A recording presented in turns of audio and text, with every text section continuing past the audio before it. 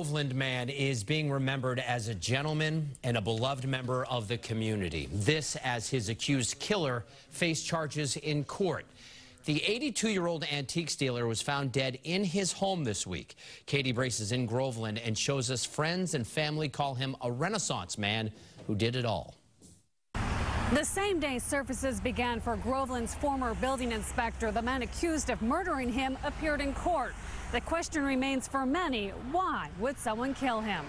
It helps, I guess. Yeah, it would help. A week after longtime Groveland resident Patsy Schena was found murdered, police announced they arrested his killer. Family and friends arriving at the funeral home were still in shock. He's an 82-year-old guy, you know, that lived an honest life, and then this happens. You just can't comprehend it. Hours earlier, Leedell Graham, who is 48 years old, appeared in court. Prosecutors say numerous surveillance cameras tracked him walking several miles from his Haverhill apartment to Schena's.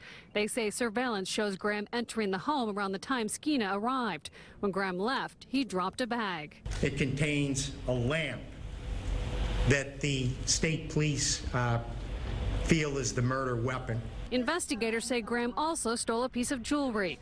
Schena's best friend says the two met through his retirement hobby. It was through selling antiques. Before retiring, many in Groveland knew Schena as a builder and the town's building inspector for 36 years.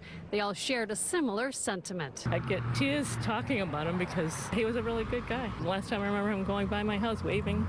Graham was released from prison 3 months ago after serving time for drug charges. He's also been imprisoned on weapons charges. Right now, he's held without bail. In Haverhill, Katie Brace, WBZ News.